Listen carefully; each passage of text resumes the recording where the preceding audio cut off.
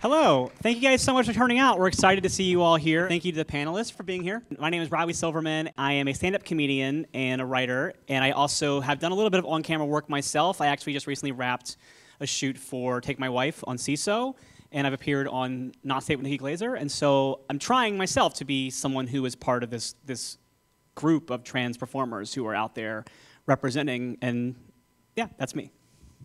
My name is Rachel Crowl, actor. I am in Tomorrow's And Then There Was Eve. My name is Candis, Cayne. I'm an actress, performer, and now author. My first book is coming out on Tuesday, so I'm really excited about that. I am a typical girl living in Los Angeles, going for auditions, and trying to make my mark on this world as an open trans actress. Hi, I'm Shaan Dasani. I'm an actor and was a filmmaker before that. Actually, alumni of Project Involved through Film Independent, which is a great program.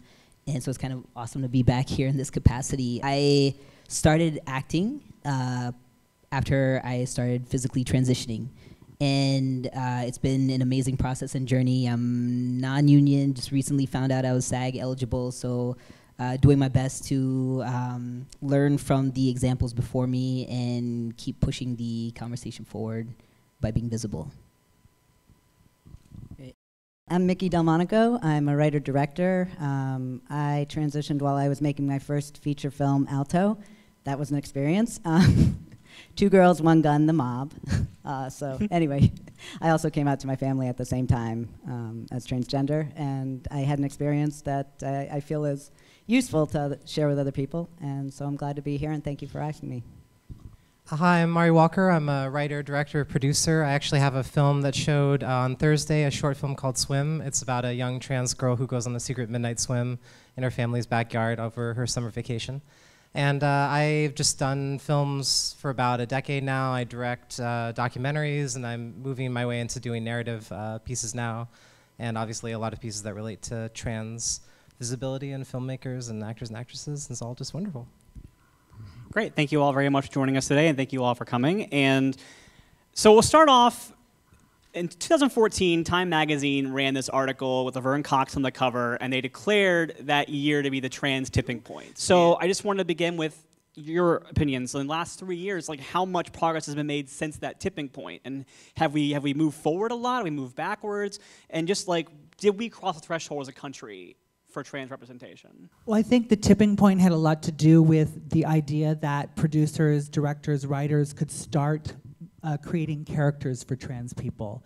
I think that's where it all starts, really. I mean, when I first started, there were no trans characters. When I first started transitioning, the T wasn't even in the LG and the B. Yeah. So it's slowly getting better, but we're at that tipping point where people are starting to see characters that are trans and starting to like familiarize themselves with them, I think. I agree with that. It's not like there's like a snap of a finger and now all of a sudden we're just there. It is a process, and I think we're still like in the thick of that process, and it does take involving trans people in the writing of the story as well, in the development of the story. And I think once we're able to do that, then it just improves the process. It feels like we're taking steps backwards, but we're not. Just a couple of weeks ago, I was back in Appleton, Wisconsin, and I got invited to meet this young 14-year-old trans girl who was transitioning to be the first trans person at her high school. And that, to me, seemed like an impossibility, even 3 years ago. And yet there she was, ready to do it, and people were sort of accepting her, and it was actually going okay. And this is northern Wisconsin, not like someplace that you think is some hotbed of progressivism. Yeah. But she was there. She was there, killing it, taking names, kicking ass, and doing the thing. And I see things like that, and I think, look at what her mom is doing and her family. They're all being incredibly supportive in her school, and it's like, how are you going to take that back? How are you going to put that genie back in the bottle? Yeah. It isn't going to happen. I didn't tell my parents who I was until I was like in my late 20s, early 30s. So for like these teenagers to be able to do it, that is definitely a huge step forward. So I appreciate you bringing that up. So Candis, I wanted to ask you, so how do you feel, like, do you think the I Am Kate series, do you think it really helped the conversation on a national level? Do you think that it was a positive gain, or how do you feel about that? No, I think it was an incredible game. Yeah. I think it issued the word trans on the lips of the entire world, as opposed to pockets around America and different viewing centers. Yeah, I mean, it was a crazy show, and we had some, really weird moments. And, we are in a really decisive political arena right now in the United States. And so being so political on that show, it didn't really help the word of the trans goals. You know what I mean? Everybody focused on Caitlin's a Republican as opposed to trans rights and doing great things around the world. I mean, the show was aired in 140 countries or something in 70 different languages. I mean, it was being aired in Africa, where it's still illegal to be LGBT. So, I mean, it was doing major positive steps in the world, I think. Yeah, I know my mom doesn't have Netflix or Amazon or anything, so like that was the show. Like my mom wanted to talk to me about TV that she thought would relate to me. That's what she would bring up to me in conversation. So that's how I view it. And I think having people like you on there to give other points of views of the trans identity is really important to it, personally. We all were so different, and we all had our own point of view and the way we live our life, and that was important to me, that the show that we are a diverse community. We're not a carbon copy of one kind of trans person. You know what I mean? There was a lot of diversity on that show. My wife always says, if you've met one trans person, you've met one trans person. Yeah. Which is actually genuine. It's true. It's like, that was, to me, what I thought was so valuable about the show. We're just such a small community that we really want to get things right. And so I think people panic that somebody's not saying the right thing or using the right words. And so our community might attack that person, as opposed to, like, we're out there, we're making strides. You know what I mean? I think that's very important to note. It's such a new thing, I think, to be visible in the media as a trans person. I think for a lot of us, let me just go back to speaking for myself, but I was in isolation during transition, and like even getting comfortable speaking to friends and family about being a trans person and finding the language, and then the language keeps changing, and now all of a sudden it's like, oh, there's visibility and you have to know everything and know how to speak and advocate for the community. I mean, it's a learning process, and I think that's really important to keep in mind. I think that we need to acknowledge and talk about the fact that at this very festival we have a film screening tonight that is once again falling into the trope of having a cis male actor play a trans woman. The producers of Anything, which is screening later today, were invited to be on this panel, and they declined for various reasons, but which I think may actually allow us to have a more like in-depth conversation from our points of view. So I think it might be better personally that they didn't, but that's my own opinion. That's not the festival's opinion. So I just wanted to talk, like, what do you guys feel about that this is still happening? We've had this conversation for every movie that's come out in the last several years that's dealt with this, with Danish Girl and Dallas Buyers Club, and to some degree with Transparent, although they're trying their best to kind of offset the karma for their decisions, but at what point are we done with the karma? I can talk about it all day, so I'm not going to keep rambling, but I want to hear everyone else's thoughts on it. I have a lot to say, so. It has to do with who's behind the camera as well, and who's doing the writing and who's doing the directing. And that's you were talking about Wonder Woman and how it was directed by a woman and how that made a big difference in what you saw on the screen. And I think that's true as well for any film or story with trans characters as well. Yeah, I think it's a big challenge. A couple of years ago, one of my favorite movies was Tangerine, and I love that movie. I mean, that movie is incredible, and there's certain moments in it that really speak to like experiences that I've had. And then I showed my mom that, and she said there was too much yelling. And then I showed her the Danish Girl, and she broke down in tears and said that she understood me better. And it was like one of those like really like challenging moments, because for me that movie was very divisive, very frustrating, particularly in the way that like femininity was treated. I think I think there's like a hypersexualization that tends to come from a lot of cisgendered performers when it comes to this. I think that just because of our culture, it's just like because we sexualize women, like that's the way that they feel that they should be portraying the character. So I think it's frustrating, like watching that sort of stuff and not seeing like as we were saying, like sort of the full range of the community represented, it seems like that's sort of the only trope that seems to follow these performers, unfortunately. And a lot of that's the direction. A lot of that's because there aren't trans people that are writing or directing or able to like explain that experience in a way that's like, no, like when you're putting on a dress, it's not like, you know, you're like, you know, it's just like you're putting on a dress because you just feel normal and it feels nice and you feel like relaxed finally. And relaxation, I think, is like a really hard thing for a lot of these performers to like reach. And also because they feel uncomfortable wearing these outfits, and for them it's not a normal thing, and so then like they're automatically uncomfortable, which is the diametrically opposite to how they should be feeling within that moment, at least in my opinion. It's also mostly, like you said, cis writers that are writing these parts, so they don't understand what trans people go through. And I mean, for me personally, yes. I mean, all of those films that you talked about, I was never called in for an audition. I was never asked to even try to be in one of those films. They didn't have auditions. They just offered the part to an actor they could sell it with. So for me, I'm not really behind it. I feel like, you know, we have a really good well of great actors in our community that could play these roles. And if you want a lead, huge star, cast the other lead in it. You know what I mean? Yeah. I think it's time. How many times do we have to have this conversation? I mean, it's over and over and over again. It feels like what happens is we have the conversation with like one set of producers and filmmakers, and then they go, well, now we're having the conversation. And then they move on and never talk about it again. And then a new set of filmmakers come in, and then we have to have the exact same conversation we already had. And it's like a weird like carousel of just repeat. How many of us just have our talking points ready to go at this point because we've had to have them so many times? Like, it's always like, well, they just hired the best actor for the part. I'm like, no, they hired the only actor they knew to do it. Like, they didn't look for actors. Like I said, I have a lot to say about it. I could talk about it myself for an hour, so I won't do that. But you mentioned, Mari, the performance, and I think you did, or maybe it was Mickey, but Jen Richards had a great quote yesterday in a piece she wrote about Anywhere, or Anything, where she said that when you hire a cis actor to play a trans woman, the cis actor is acting trans, whereas when you hire a trans actor, they're acting like the character. And I think that's what sums it up for me.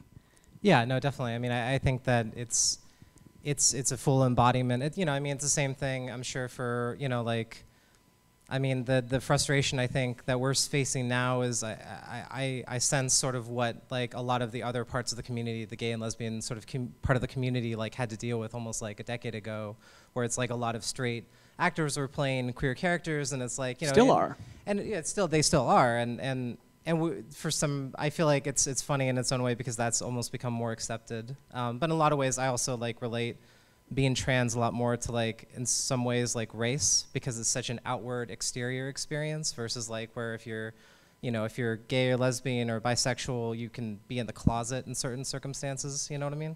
So I feel like in a lot of ways, like it's a lot more of an extreme thing for people to become accustomed to, which is frustrating because like we're all just human beings, we're all just lovely people, but you know, it's hard for some people to accept that. I think too, there are so many resources. There's GLAAD, and now there's Transgender Talent, which is a talent agency representing trans and gender nonconforming individuals. There are ways that I think filmmakers can find out how to get trans people involved. There are lots of trans performers and lots of trans and gender nonconforming folks that have been working in different crew positions. Recently, I think just a couple months ago, Actors Access, which is a big casting site, now has an option where someone can disclose themselves as trans, but it's not necessarily the thing that will show up on their profile, so they can also audition for other roles. But if someone is casting for a trans person, they can hit a search filter and they can see people who identify as trans and gender nonconforming. So I think there are like positive steps being taken, and we're moving in that direction. But yeah, we've still got a long ways to go. Yeah, I was going to say, I think that's one of the most important things that we can all do here today for all these people out here is just making sure that they understand where the resources are. Because I think a lot of times, like when we're coming in and we're going to these like maybe, you know, these great professional like, you know, circumstances and productions and casting and all that. And I think a lot of times like the smaller sort of more boutique instances of this get lost in sort of the larger shuffle. And it's just important for people to be aware of these. Just out of curiosity, so how many filmmakers are in the audience? We got So we got a number of filmmakers here. And I think like in anything that someone's researching, I think film is such like a powerful medium. We're telling stories. Sometimes they're based on our personal experience, and sometimes they're not. And when they're not, we research. And yeah, I think you're right. We have like tons of resources out there. So I think if it's important to do the research and involve, like if you're telling a story about somebody that, or a character that's not your personal experience, like do the research and get folks involved with your storytelling process. We're in Los Angeles, and we've got things at our fingertips, so. Yeah, I'd like to give a shout out to my filmmakers, my director and producers who went the extra mile to find me. They were about ready to push production because they still hadn't found a trans woman to play the trans woman. And I really applaud that. They're cis people, and they're wonderful cis people. But they did the research. They really worked hard. They did the extra mile. They really, really tried to do the right thing. And I feel like I want to reward that too, right? Because I want to see more of us behind the camera, but right now I want to reward the people who are doing the right thing. I want to like publicly shout out Savannah and Jen and say, you know, that's amazing what you did. Because yeah, getting to this idea of Matt Bomer playing a woman, because she's a woman who's trans, is the way I think of it. You know, when you're acting, you're relying on your instincts and you just want to play the role. But when you're doing something akin to what I think is sort of, at this point, it's like blackface. You're adding a whole new level to playing this character. So you're not just playing the character, you also have to like figure out like how to play a trans person too. Yeah. And that's like an extra layer to the performance that doesn't need to be there, especially when there are folks here on the stage who could do it. And that gets in the way.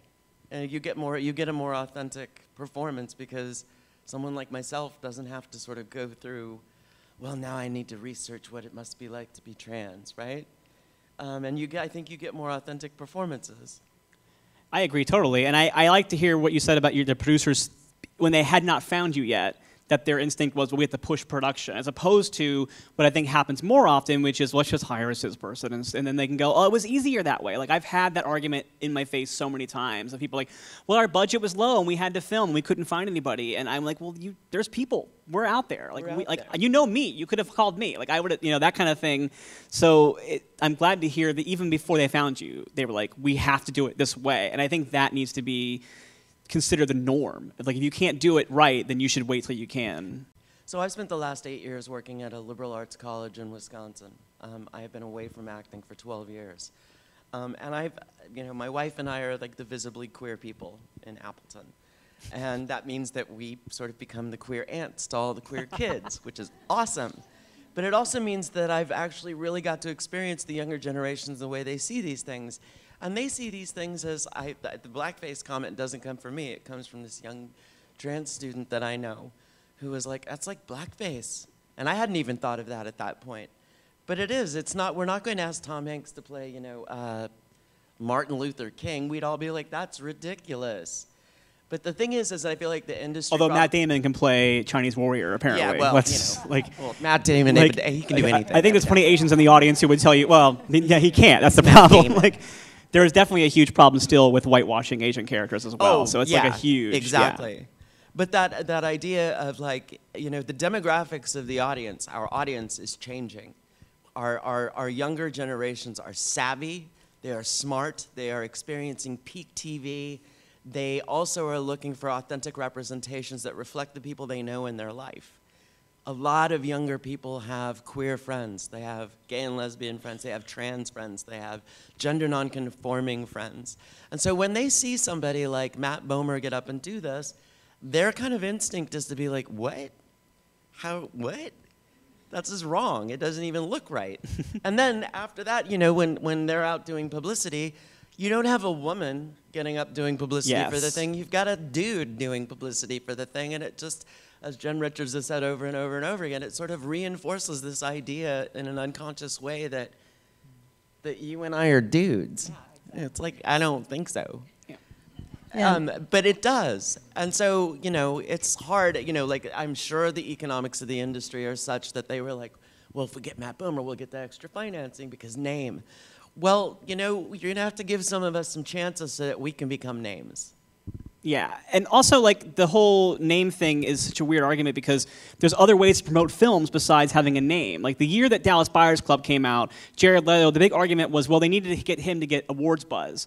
Well, the same year, we had 2 supporting actor nominees for Oscars who had never been in a movie before, and they both got nominated for an Oscar. You know, from Captain Phillips and also 12 Years a Slave. We had 2 actors of color who were both amazing, and so like, why couldn't we have found the trans person that would have been the Jared Leto's version of that? Like, what? That's yeah. Also, I was just going to say, you know, when we're talking about a tipping point, like what is on the other side of the tipping point? I mean, are we really going up? I just think that's an odd way to reference it. But I do think we have to have a bigger conversation about the economics of filmmaking, because we all know it does take a lot of money. Filmmakers out here know it takes a lot of money to make something. And that is an argument that's going to come up over and over and over. So I don't know, you know, I don't have an answer. I just know it needs to be part of the conversation. When someone makes a bad decision for a commerce reason, is that still not worth criticizing? No, I definitely think we should criticize it. And you know, I'm not motivated by money, but I know that a lot of people are who are having this conversation. And so when we bring it up, I think we need to bring it up in a way that does address their concerns so that we hear what they're saying. And I agree with you. We have to put people in so that they can become names. And I wasn't challenging you directly on that. I was just, that thought reminded me at that point. You could, though. That's why we have a panel. Every time I hear that argument, you know, we had to get Jared Leto because it would help with the financing, I think. You had Matthew McConaughey. Yeah, and Amy Adams. You had names. You could have actually taken a chance on this one. You had Matthew fucking McConaughey, for God's sake. Well, it's also Right? it's also like No a one knows who domestic that versus is. international situation too. It's like you know, a lot of these names, like Jared Leto is not someone who internationally would do particularly well. So it's like you can't even make that argument of like, oh, we can, you know, sell it internationally like with a Matthew McConaughey sort of figure. And it wasn't like Jared Leto was this bankable star then. The last movie he'd been in was like Panic Room. So it's not like, oh, the guy from 30 Seconds to Mars? Yeah, we've got to go see that movie he's in. Like, it was definitely, they were clearly marketing it with the like almost like freak show elements of what if Jared Leto looks like a woman in this movie? Well, but also like the problem I had with that movie really goes back to the writing. There was just a lot of confusion about her character, I feel like. Like they misgendered her a lot. They like kind of swung back and forth as to like why she was transitioning and all these things. And the frustrating thing for me about that movie is like that script had been around for like 15 years. I mean, they hold the whole like story about like, oh, it took so long to make this movie. I'm like, it took you so long to make this movie that you probably never had a trans person read it and say, hold on a minute, like this doesn't make sense, this doesn't make sense, and this doesn't make sense. And that's like Jared Leto doesn't know. He's coming on set. He's like, oh, I'm gonna like perform in this thing, and I talked to a couple of trans people, and I think I got the picture figured out. He but spent it's like, 2 weeks in immersive training, so I think he knows. Oh, I'm so sorry. My apologies, Jared. That's all. He went to Right. Whole Foods in a dress, and they looked at him weird. So I think he knows No, what he's talking about. It's frustrating because it's like that stuff could have been remedied, and it would have been at least, if not a more accurate trans performance, at least a more accurate trans character. And it was just infuriating for me to watch that, where it's just like, you guys had all this time and all these resources probably at your disposal, probably people coming up to you and saying, you know, like, we've read the script and we have these issues, but it just never felt addressed. I would like to say, you know, I have nothing against Jared Leto or Eddie Redmayne or Matt Bomer. They're all terrifically talented actors. And I actually absolutely acknowledge that. I just happen to think that because our brains are amazing, we can hold more than one thought in it at the same time, which is that, you know, they're actors at heart, and the job of acting is to play the character, right? And if you do it honestly and truthfully, well, that's a success to some degree. But I also think it's possible to hold in your mind at the same point in time, I really would have liked to have seen a trans person do it instead. Like, I don't want to sound like I'm slagging off on these people because they're really talented, and they gave, I haven't seen anything, but these people have given really amazing performances, and I don't want to take away from that. It's just, I don't want to see them doing it anymore. Yeah, I feel the same way. Do you think it's possible for a cisgender actor to play a trans character with a full complexity? Do you think it's possible at all for it to happen? Maybe pre-transition, but once you start transitioning, it's an impossible thing for me in my mind. I mean, it's like, how do you go method rehearse 2 years of being misgendered, or that period of time where nobody knows what your gender is, or the moments where people call you names. Like, how do you method rehearse any of that? Or even going through puberty again. And Right. like having all these feelings that like all of your friends were like, yeah, I felt that like years ago, and I'm just like, I'm just going through this thing, I don't know, you know. So it's like, I liked puberty so much I did it twice. right. How many times does the transgender story on TV or film have to be a transition story before we can maybe move on and have other things? Like that's, look, it's interesting. We all go through it, and it's a fascinating point in our lives, but we also, there's way more to being a trans person in the world than the couple of years that you're on hormone therapy or waiting for surgery, or even if you're going to get surgery. Like, my favorite trans representation in the last year was a very small part. It was on Crazy Ex-Girlfriend. It was Michelle Henley, who was in the movie Boy Meets Girl. And she's literally in one scene, and she's just selling hallucinogenic teas at a music festival. And she has like a few lines. I only know she's trans because I know who the actor is. But it wasn't written as a trans character. It was just, we hired an actor. And that's, for me, before I pass it to you guys, if you're a filmmaker in the room, that's what I think you should be considering moving forward making films. Like, you don't necessarily need to tell explicitly trans stories all the time. You just need to include trans voices in your stories that already exist. It's funny. I just had to say this because like my family's from India. I was born and raised in North Carolina, of all places. But in the 90s, there were several independent films about South Asian identity in America. And all the Indians were like, oh yeah, there's finally an Indian movie, you know, and it was all about identity. And after like 3 or 4 of the same films, it was like, okay, it's not just about, you know, we've got other stories beyond just living in America and as an immigrant and trying to blend into the society and all that stuff. So I kind of like feel like we're in that space right now with the trans narrative. But yeah, there's so much more to tell actually. Mickey and I have been working together on a project too. I know part of the conversation is also the invisibility of trans men in the story, in Sure. the overall landscape. We're developing a story ourselves, and we think that's part of the solution is trans people writing the narratives.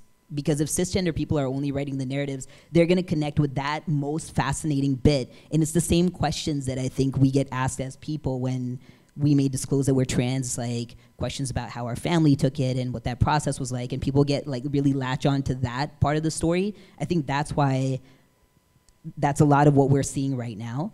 But I think it does take trans people to really like tell stories outside of that narrative because we know how complex the experience is. It's a salaciousness of it all.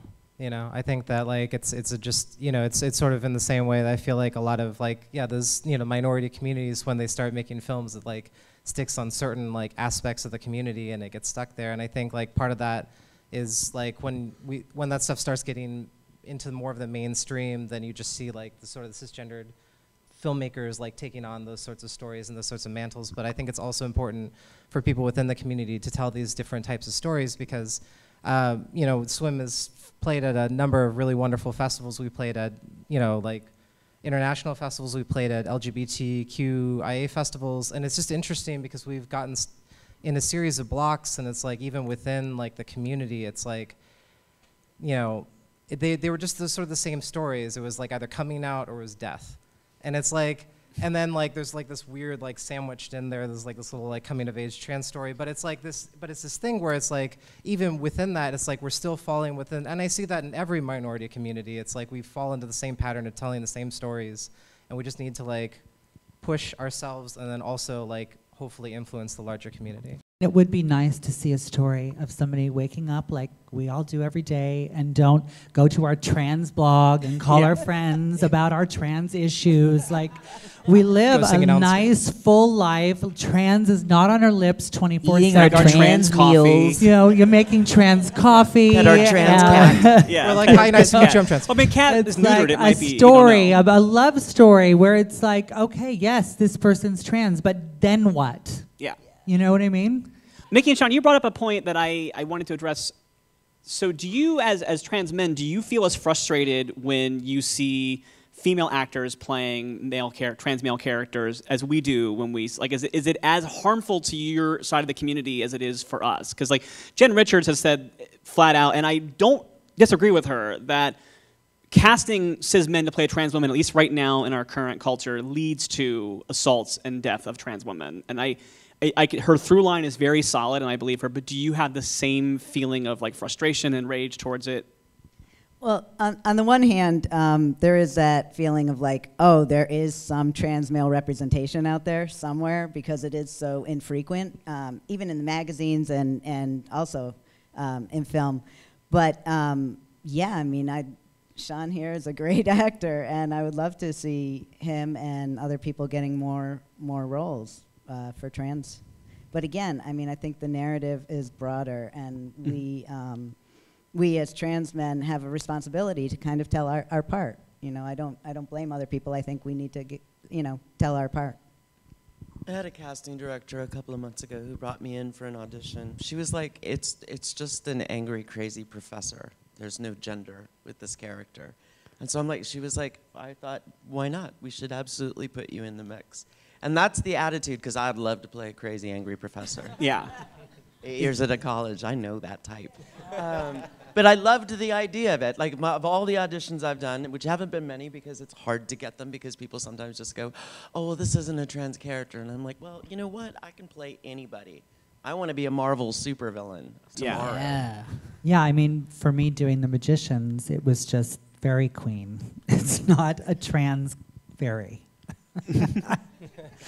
So, you know, exactly. A lot of steps there I had to go in my head. So a lot, Wait. I mean, the people that I work with, my publicist, my, agent, I've said to them, like, send me out for non-trans roles and trans roles, I don't mind, but there are roles that are available that are the sexy neighbor.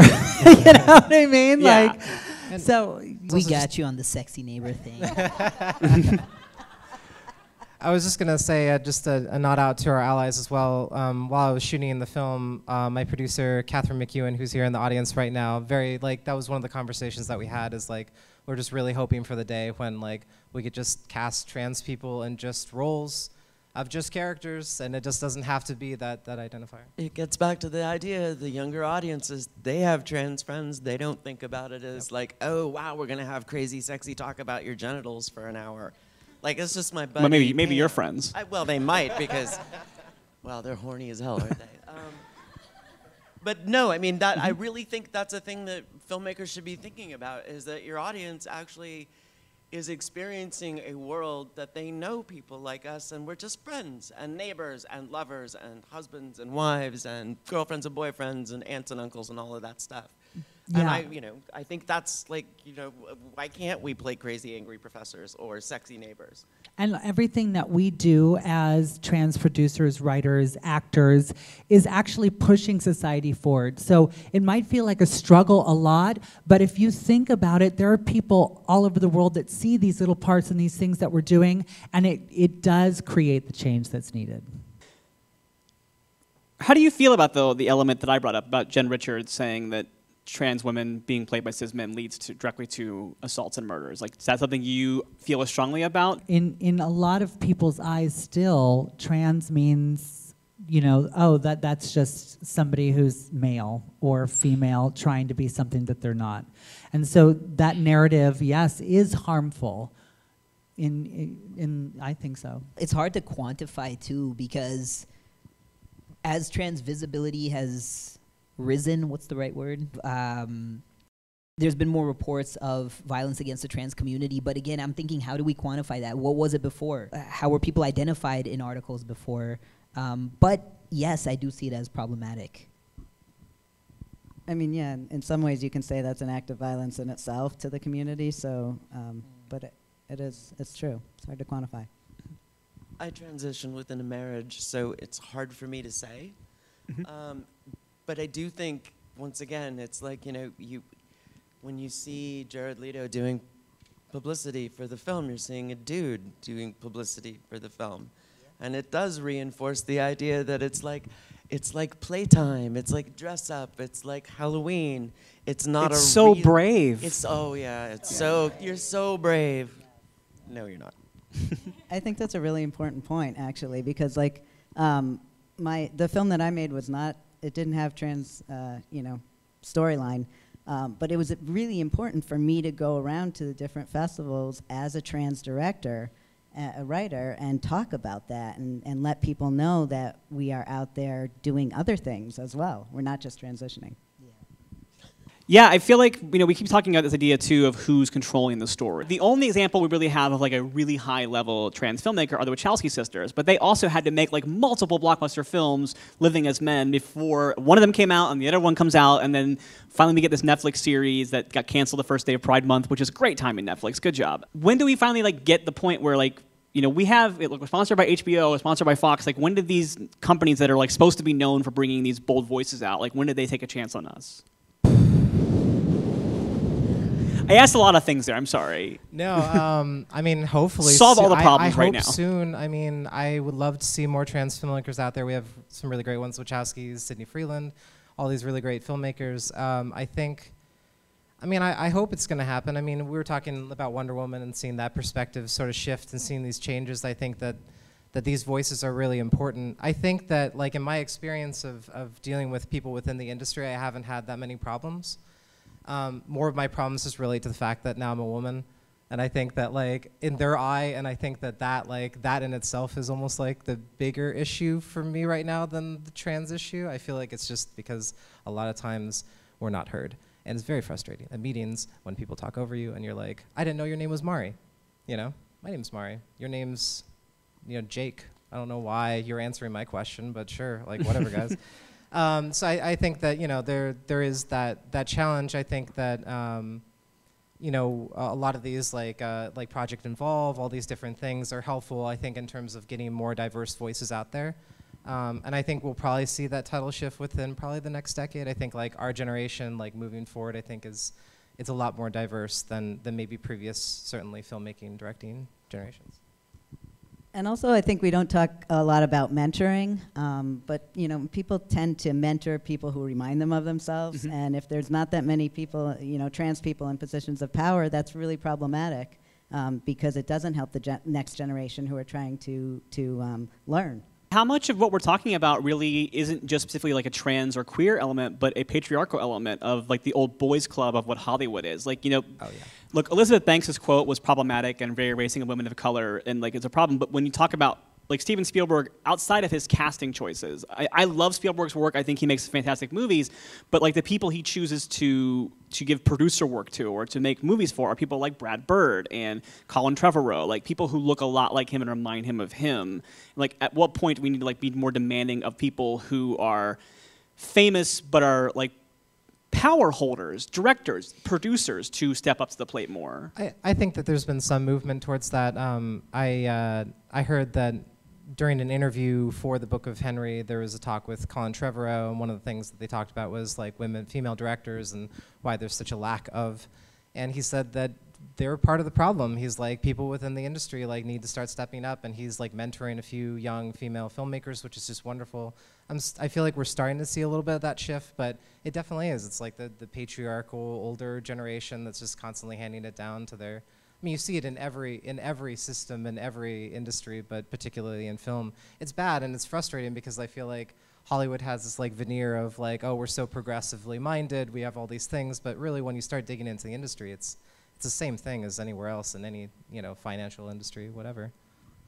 I mean, I've seen like a very direct correlation to my gender presentation and the help that I may receive from men in particular. So presenting either as gender nonconforming or female, it was okay, that's all I knew at the time. And then post-transition, it's like all of a sudden I've got cis men coming up to me left and right. Let me help you out, buddy. And then it's like, okay, well, what do I do with that? And just recognizing, okay, it is a whole other level of privilege. Like, as someone who has trained as a filmmaker, as a storyteller, like, what can I do to bring that into my work and give opportunities to other people? It's very real. Male privilege is very real. I think it's interesting that, so last year at the Oscars, we had this huge Oscar so white response because it was such a whitewashed Oscars. And then directly in response to that, the Academy of Motion Picture Arts and Sciences changed their rules about who is allowed into the Academy, and like kind of like there were people like Billy Mumy who were still voting on, like, look, I like Twilight Zone a lot, but Billy Mumy does not need me voting on who's Best Picture last year. Like, it's just like a thing because it was such a limited pool of people who were voting, and so many of them looked the same and were entrenched. I think at one point it was like 93% white. Yeah, like no matter how diverse the industry is getting, the people who were voting for awards were not part of that diversity. And now, here we are a year later, and that change, has not been dramatically changed yet, but just in the shifting in the last year, look at how much Moonlight won Best Picture this year. Like, that's a year later. So do we think that, because awards are very important for independent films, like it's a big thing towards getting budget and getting like prestige and like getting a bigger distribution. So do you think like just we're already beginning to see like how that's going to be a major change in the next decade or so? I would just be careful to keep in mind that we still have to be vigilant about it. Oh, sure. I'm not saying. I know. Yeah. You know, but I just think that it's one of those things where it's like it's easy to look at like this huge sort of coup. I mean, beyond like all the craziness that happened that night.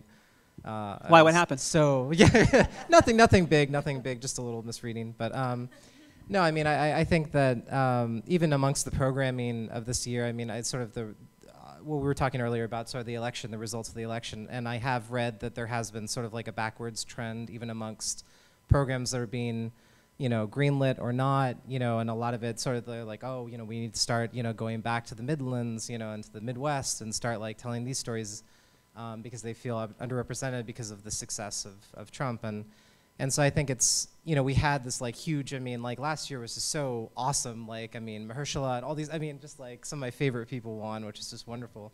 But I think we do need to keep an eye out and make sure that like we keep on putting the pressure onto these systems and these institutions, sure. Because otherwise like we'll just slide right back and before we even know it.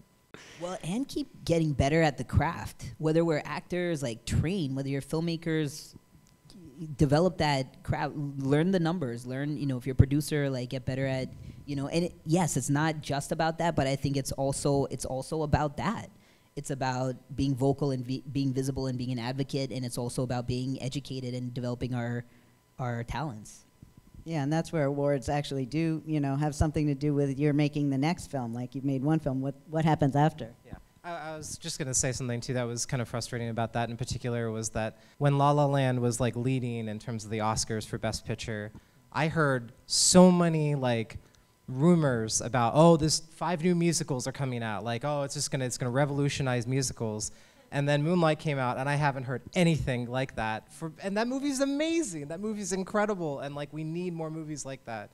So it's just frustrating for me to, like, see this like groundswell movement happen with this sort of mainstreamified whatever musical thing, but then when this like great film ends up winning, it's like we don't hear any of that conversation. I mean, it's frustrating. Think about how many more movies you could make for the budget of La La Land. If you're gunning for awards for those kind of things to make money back, or if you're just gunning for one movie to hit big and make back your investment, if you make 4 movies that are all like very different and insightful and have like a point of view, and one of them hits, you've made back what you've spent on like multiple movies, as opposed to having to have one movie be hit big and just take over. Well, I think that's one of the bigger concerns and issues with the industry now is we're basically like the mid budgeted feature just no longer exists. I mean, anything from like 25 to like 75 is a real stretch because they think that they're just not going to make enough of a return on their investment.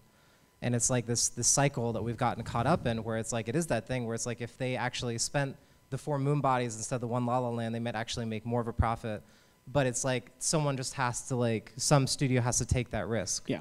Because like right now it's just like they're falling back into like, well, no one else is doing it. It's the same thing with female filmmakers and like female superheroes. Well, Catwoman was bad. I was like, Catwoman was like a decade ago, and yes, it was terrible, but it's also kind of brilliant. Yeah, so was Daredevil, and Ben Affleck is still getting cast in things. So. But but it's frustrating because like it had to take Wonder Woman. Now they're like, oh, it made all this money. Well, geez, and it's like, and sometimes you just have to incentivize those people. You have to be like, look, you're losing out on all this money.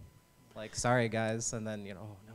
And then that's when they'll get. But I also think that if you have the fortune to have a really killer experience, like my film, and then it was Eve, our entire camera crew was female, and this was my first movie, so I didn't really realize the import of that. But there was some dude on set who was like, see that?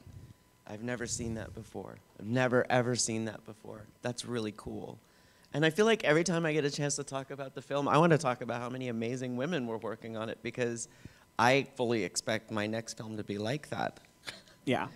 I'm probably going to be sadly mistaken, but for a first-time experience, it was amazing because it was like everybody on that crew was like, everybody was lifting each other up, and it was a really amazing experience to be a part of. Yeah. So I feel like when we do have good experiences, I want to make sure that like we're shouting out, like, that was an amazing experience. You should know how amazing the experience was. Because we're in this time where we want to talk about female filmmakers all the time, and which we should. And I feel like the way to think about this whole diversity thing is like, let's take all that passion for female filmmakers, and let's just expand it a little bit and make it a slightly bigger tent, and just be like, let's just celebrate non-straight white dude filmmakers. If you had to say like one quick thing as a parting assignment to give to these people who are in the audience, and you had like give them a task to move forward, like what would it be? So Mario, start with you, and we'll work our way down. I think just look into the resources and look at the people and the communities around you, and just try to incorporate as much diversity as possible. You know, the more voices that you have that are unique and individual, the greater your film will be. So just always keeping that in mind. And actually, don't worry about asking dumb questions. I mean, I did a bunch today. Them. Yeah, so. Any questions, good. That's what I was gonna say. I do it all the time. Be truthful in your storytelling, and also that you're here, I think says a lot about who you are.